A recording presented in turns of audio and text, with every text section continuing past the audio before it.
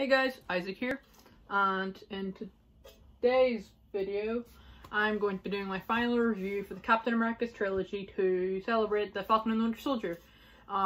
The series just ended and my review will be coming very soon, but here first is my review of the final Captain America movie. Well, there is a rumoured fourth one, Captain America Civil War. Now, this movie was great. My favourite MCU movie, definitely. It's well written, it's well acted, well directed, well edited, mostly everything. Most everything's done well. I loved everything with Steve and Bucky and Tony. The dynamic there was really good. Also T'Challa, his kind of dynamic with Bucky was handled well.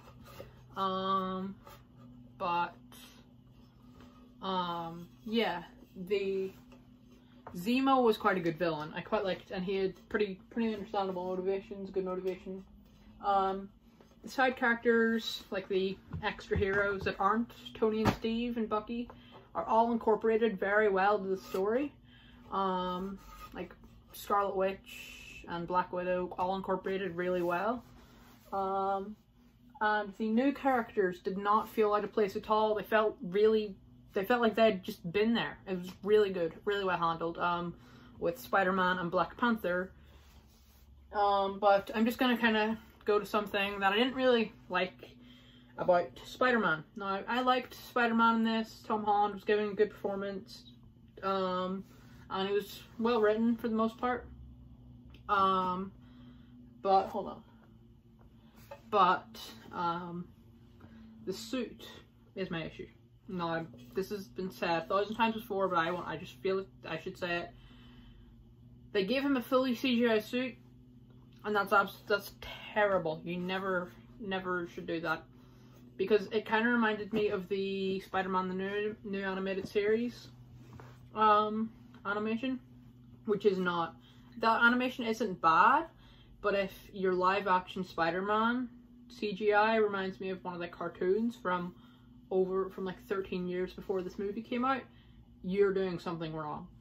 But it just looked like the cartoon Spider-Man was fighting alongside real Avengers. Even Iron Man, and his suit was fully CGI as well.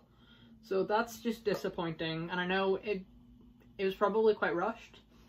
But the suit is well designed for the most part. I would have preferred they did stick with the unused suit. It gave off a lot more comic-y vibes, but they changed it, and well, we got what we got. But aside from that, the relationship between Steve Rogers and Sharon Carter was just weird. I don't know why they did that. It was just weird. And yeah. Also, Tony Stark is kind of a terrible person. I don't mean in the fact that he is like doing a lot of terrible things in the movie. I mean in this one scene. Now, I'm a pretty big Spider-Man fan, but even if I wasn't, I would have an issue with this. Tony Stark manipulates, kind of lies too, in a way. He kind of bribes and threatens. Not really threatens, but like threatens to tell his Aunt May that he's Spider-Man. He essentially like manipulates a 15-year-old, like a 15-year-old kid who's like going through grief and stuff, and like guilt from the death of Uncle Ben, just recently in the events of this. He just manipulates him into fighting Captain America. And that's just like, no matter how desperate Tony is, that's just like a terrible thing to do to like a kid his age. But yeah, overall, I really, aside from the few nitpicks I had and my few character issues and issues with CGI, pretty much everything else in this movie was fantastic. Absolutely fantastic. So I'm going to give Captain America Civil War a score of 92%. Definitely the best MCU movie. Nothing else comes close, except maybe The Winter Soldier, maybe Infinity War. Not talking about the TV shows, because WandaVision is my second favourite MCU thing. And you'll have to figure out where Falcon and the Winter Soldier lands on my list soon. See you later.